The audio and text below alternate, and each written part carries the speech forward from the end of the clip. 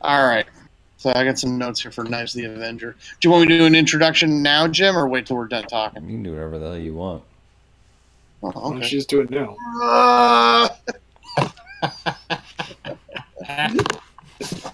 All right. Well, you watched, or we're going to watch Knives of the Avenger, and I'm James Klein, and we're here with James Jimbo Dubs, Craig Sorensen, and Travis North. And we're going to watch the 1966 Mario Bava film, Knives of the Avenger, starring Cameron Goddamn Mitchell. We should have started this earlier so we could watch Gamera next.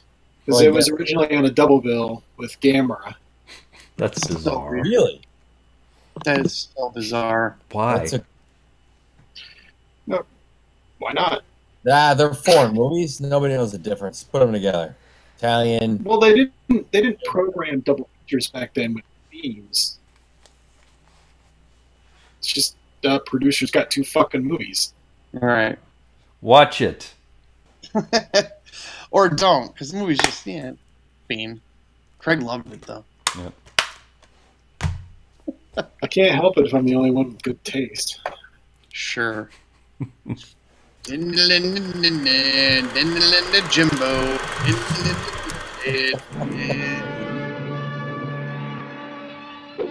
The Knives of the Avenger. The story of a man's burning vengeance. A man forced to live alone. A man they all want dead. The Knives of the Avenger. They hit dead center. Knives of the Avenger from 1966, directed by Mario Bava as John Hold, and also co-directed by Leopoldo Savona, who is uncredited on this movie. Bava was brought in as a director after Savona was fired. Bava scrapped most of the footage shot by Savona and rewrote the script and shot the film in just 6 days. The movie is about a Viking warrior who protects a peasant woman and her son from an evil tyrant bent on becoming the king and making the woman his queen. Knives of the Avenger stars the great Cameron Mitchell as the Viking warrior who had previously worked with Bava in 1964 in Blood and Black Lace, which is considered by some as one of the first Giallo films. Known for being a heavy drinker and smoker, Mitchell's career in the last years resulted in television appearances such as Fantasy Island, Magnum P.I., The Incredible Hulk, Charlie's Angels, and also in the horror genre with films like Toolbox Murders, Without Warning, Raw Force, not to be confused with Ron Force, and Night Train to Terror. And that's it. What did everybody think? It was fine. Are you sure? Yeah, it's not bad. I mean, it was an okay movie. I actually really like the fight sequences. I liked how Travis was mentioning how the camera is pulled back. You actually see the action.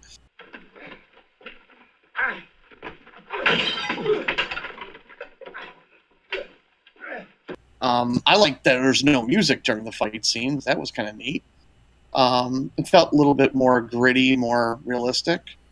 It was just really drawn out. Like, it reminded me of like Beasts of Blood kind of thing, where someone's walking through a forest and you're going to keep seeing that person walk to the final destination. And then we'll cut over here. Only instead of forest, now we have a beach. So there were times it was drawn out and boring for me. Yeah, I think there was certainly some padding. I think everyone kind of mentioned that it felt kind of like a Western, Viking Western. Mm-hmm. I still liked it. It's I think I'm probably going to give it an average rating at best.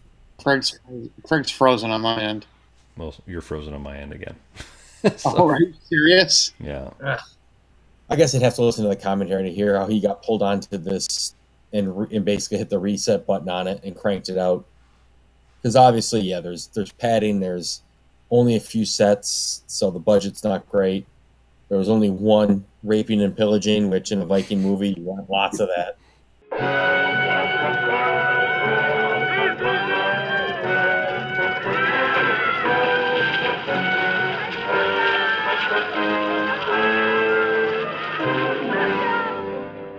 When Rurik returned from sea to learn that his wife and child had been murdered, he struck at once. With implacable hatred, he and his men destroyed our villages, sparing no one. It's okay. It's just average, I thought. Yeah. I mean, it's pretty good considering the conditions that it was made under. True. But my understanding of the two directors is that Bava scrapped everything and started over. Yeah, it's pretty much all Bava. That there's very, I think if there's any from that other director, it's like a shot or two. That would be, wow, okay. Yeah. Somebody picked up somebody else's movie and did it quickly. I think 9.5 times out of 10, it's fucking garbage. Yeah. There are a lot of directors who could have taken that film and it would have just been so boring. But I don't know. I mean, I didn't feel that it was that padded and up until the end. You use a knife. You hold it on the blade. Whether you use a knife to hunt or kill, never be caught off balance. Oh, look at that! May I try now? Now, let me show you again. Just be ready to throw several knives, one after the other, but without ever taking your eye off the target. Like this. Have you gone mad? Instead of teaching the boy to kill, why don't you help me cut large strips for the winter? Use my dagger for kitchen work. Never, woman. Well said. A woman's place is by the hearth with her nose in the cooking pot. Oh.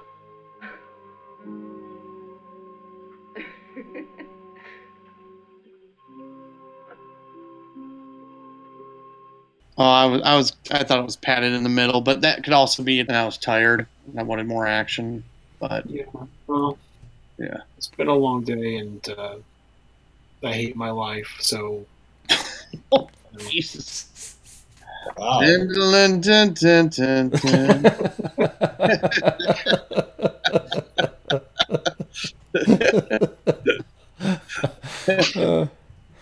I did like the score to the film. I did too. Yeah, it was good. Pretty good. Most of the time, at least my experience with Hercules films, the scores are usually just really generic. What's so funny about Hercules films? It just came out of nowhere. You know, my experience with That's Hercules. my only. I mean, that's the only thing I can really compare it to. Hercules. Well, Bava did a couple Hercules movies, right? He did one. Hercules in the Haunted World. Okay. That sounds awesome. It's okay. It's been a long time since I've seen it. Was it before or after Knives of the Avenger? I couldn't tell you without looking it up. Okay. I would think before. I thought those were older when Hercules movies were big. When did Hercules Goes Apeshit come out? I think it was around New Year's Eve one year. Yeah, that was like rare 1986. Yeah.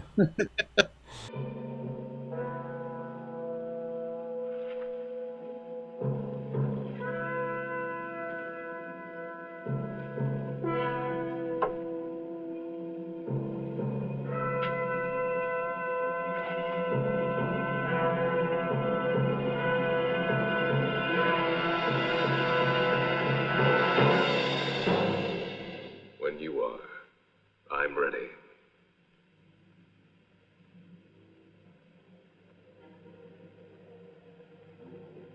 I'm going to kill you, but now I'm waiting for you to get up. Rise up. I actually enjoyed the movie. Yeah. I didn't have a problem with the pacing. I don't have a problem with it not feeling like a Viking movie. I'll admit that this doesn't necessarily feel like a Viking movie, but I didn't really care. It was just like because it was irrelevant. It's a Western. Yeah, exactly. The references. I don't know why they didn't just make it a Western. Probably, Yeah, probably just to make it stand out from everything else. So they wouldn't probably have so they didn't get sued by the producers of Shane. Right. Right. Or either they had like the costumes and the sets for it from another film. They're like, "Fuck it, let's just do a Viking film." Yeah, I don't know. I think it would be cheaper to make a cowboy film. You think it would be? Yeah, sure. The cowboy hats are a lot easier than all those fuzzy hats. Oh, there's lots of fuzzy hats in this movie. There's a lot of those. Viking Shane. It's spelled Shaane. But Umlaut. I think they do a really good job of minimizing the impact of a low budget. So there's the one scene with the wedding, and the guys come riding in, and there's the severed heads on spikes, and the severed heads are so clearly just mannequin heads or fake heads, wrapped in wigs, but they don't, editing wise, they don't focus on it. It's sort of like, here's your gift, and you get the shot. You get the shot for a split second, but they spend more of the time like kind of showing everybody's reactions, and I think it's smart. So I think there's some smart editing. I cursed the day you were born. You're not a man of courage, Ogden. A man of courage would not conceive the hideous and monstrous tortures you've just committed. My curse be upon you. And now get out of our sight this minute. Get out! Immediately. I wouldn't stay another minute among cowards. No, Darrell. Get out, Ogden. Out, I said. Come, men.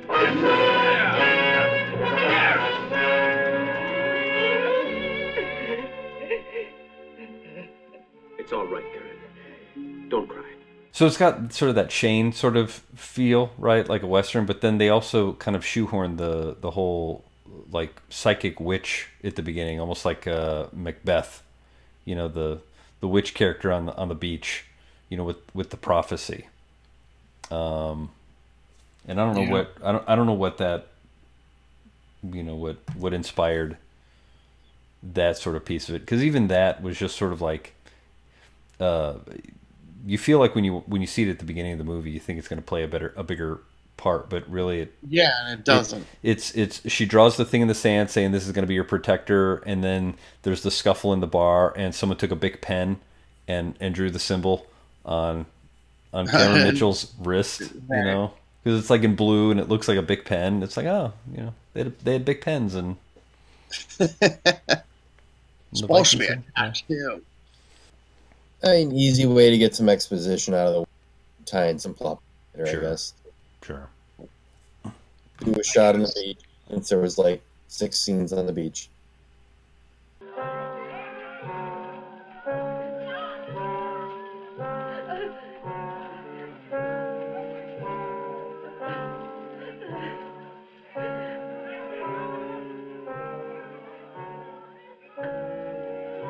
I think. Pity.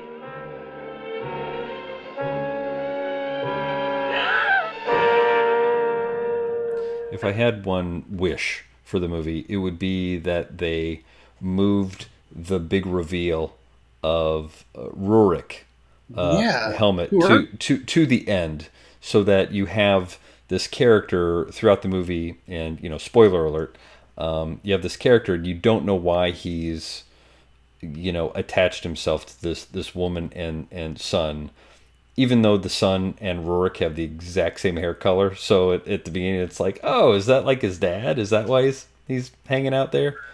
So even though it's kind of obvious, if they had at least moved that scene to the very end, to then sort of reveal it then, then I think structurally would have felt a little bit better, but that's a nitpick. I mean, at the end of it, it's sort of like, it's fine.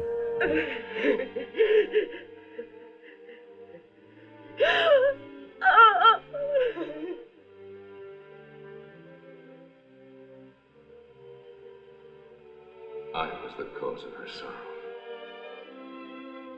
Blinded by my own suffering, I struck down the innocent. Why?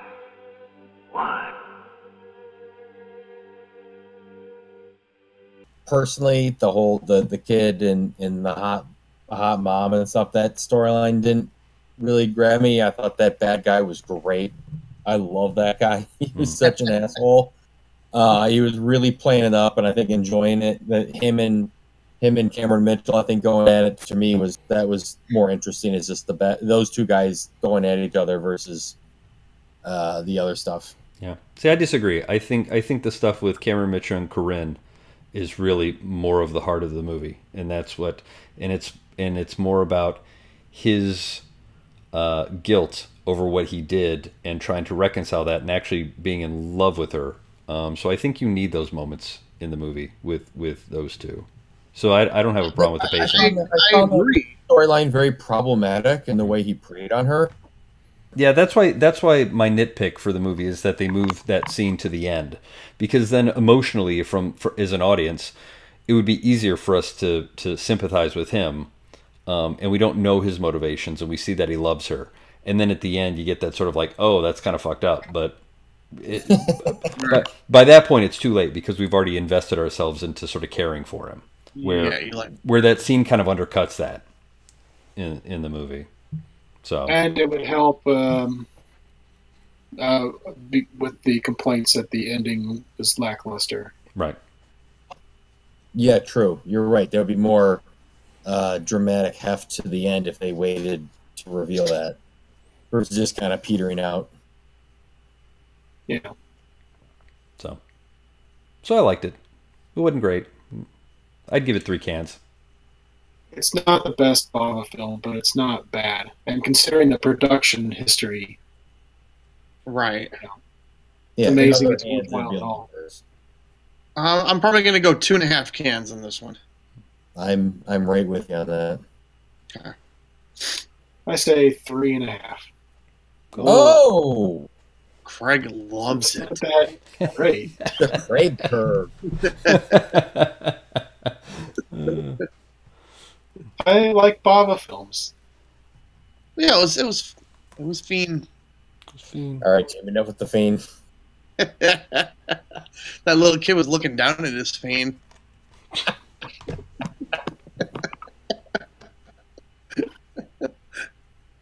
Note to self: if I'm ever kidnapped, just stare at my dick.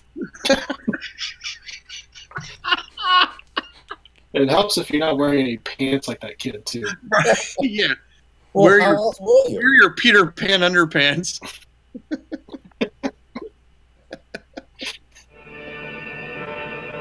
Water. Fine. That movie was fine. Yeah, it was fine. Ugh, it smells like Trashmen media around here.